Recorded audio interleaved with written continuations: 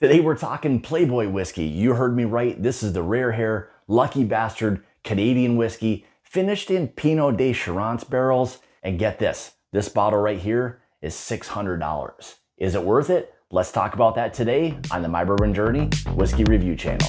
Let's do this.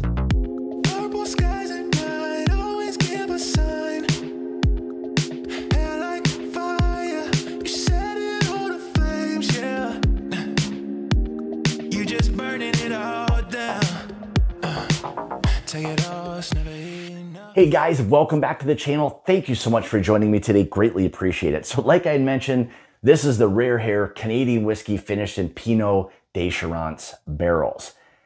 MSRP on this, you heard me right, $599.99. This is where I kind of get a little lost in today's day and age of whiskeys. For me, there's probably not many whiskeys that can command that kind of price, but we're going to talk about that today. And again, if this is something that is on your radar or something you've been looking forward to, then here it is. But again, like I mentioned before, this is the Rare Hare Lucky Bastard Canadian whiskey, again, finished in Pinot De Charantes barrels. So what exactly is this? So this is coming in at 89 proof or 44.5% ABV. Mash bill undisclosed, and it is aged 30 years. So it does have that going for it. And like I mentioned before, the MSRP on this bad boy is coming in at $599.99. So there you have it. Let's talk a little bit about that today and see if this is, in today's day and age, a $600 bottle of whiskey. All right, color-wise, as you can see, kind of a medium, light to medium kind of copper color. Even though it's aged, again, 30 years, again, you're not getting a tremendous amount of that color coming from any of these barrels, whether it's the original barrels or the finishing barrel. What I will say is it does have, even at a pretty low proof, it does have some decent oil. So hopefully that will help translate over to both the nose and, more importantly, the palate. But let's go ahead and dive in and see what this one is going to give us on the nose. So immediately with the Pinot De Charantes barrels, you're getting this heavy kind of tropical fruit kind of note, little slight earthiness, more of a Armagnac, cognac kind of nose, or again, it's a little bit of that earthiness, a little bit of that kind of musty or dusty oak. You know, when you start getting into these aged whiskeys, that oak starts to kind of change over to it being a little bit more on the funky side. That is definitely present on the nose. Maybe even some slight kind of green apple, caramel green apple kind of combo. Pretty decent spice even at 89 proof. Again, really focusing heavy on that kind of older, funky oak profile. Maybe even kind of a nutty characteristic that's there to it. Not overly dominant like a peanut shell or anything. This is probably something that's a little softer than that. Some nice vanillas, maybe even a little bit of like a marshmallow characteristic. Light kind of honey note. But more importantly, is the $600 that you're going to spend on this worth it on the palate? Let's talk about that right now. Cheers. So immediately right out of the gate, there's this really nice softness or like a velvety texture to this, which is something that's always really nice. Now, I will say this, immediately after kind of taking that first sip, you're wanting to kind of go back because it does kind of dissipate or start to kind of disappear in terms of the flavor profile. So already it's got a little bit of a check mark against it, but let's kind of dive into that a little bit more. Definitely that funky oak, maybe musty or dusty oak does have that kind of old dusty profile. But again, slight earthiness, that kind of cognac or Armagnac, that profile is there. Soft, velvety, but on the palate, it's just not holding up very long. You're getting that initial wave of flavor, And very quickly, unfortunately, it's kind of going away. There's not a lot of spice behind it, some sweetness, but again, more of that older oak profile with a little bit of that earthiness that you're getting from the Pinot De Charantes barrels, you know, that cognac, Armagnac kind of profile so far.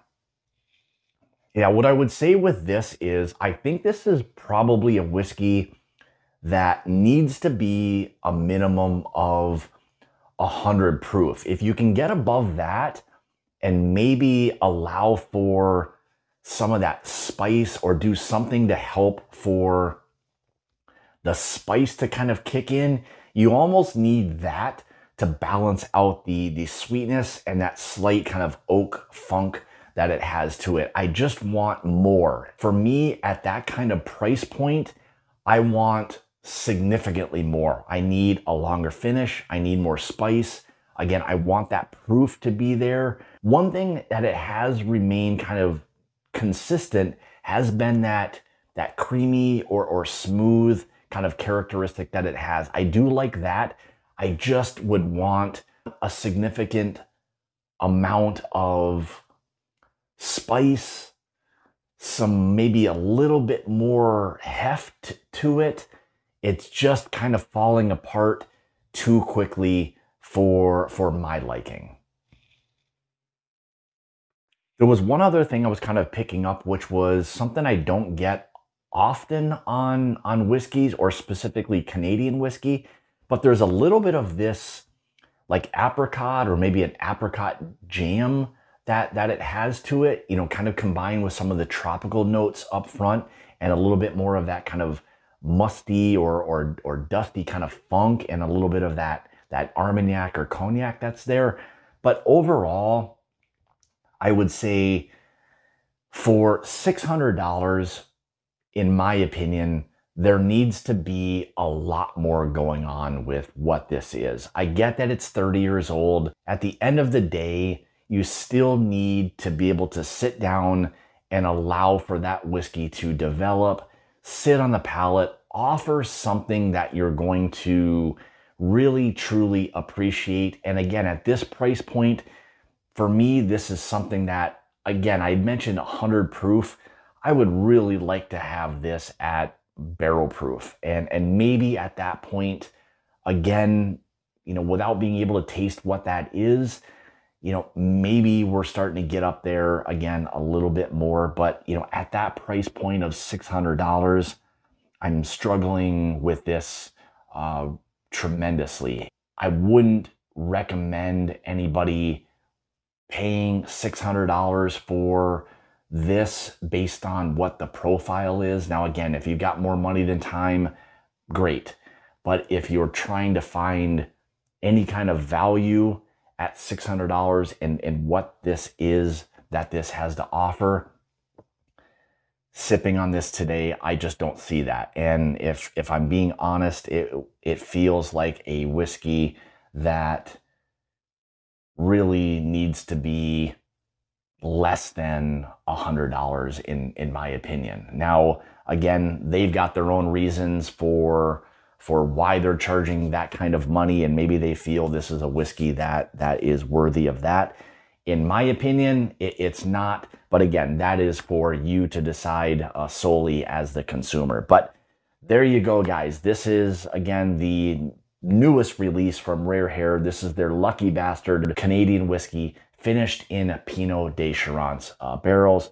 And like I mentioned, MSRP on this, $600.